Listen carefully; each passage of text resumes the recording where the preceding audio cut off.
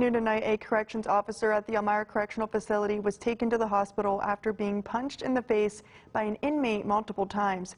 According to the Correctional Officers Union, an inmate spat on an officer while he was doing rounds, and when officers got into his cell, the inmate turned around and punched the officer multiple times in the face. Niskopa says the officer was taken to Arnett Ogden Medical Center for treatment after other officers were able to get the inmate in handcuffs.